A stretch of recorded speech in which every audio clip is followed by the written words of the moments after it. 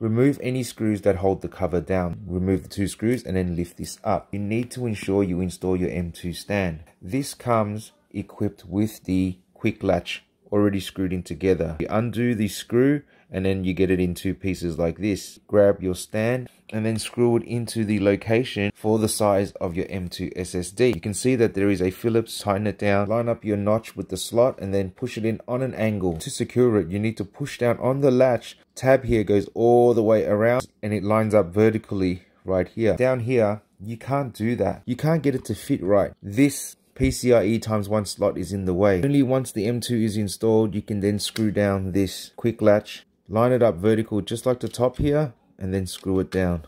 In order to remove it, you would have to undo this screw. So bear that in mind when you go to install the M.2 SSD on the second slot of your M.2.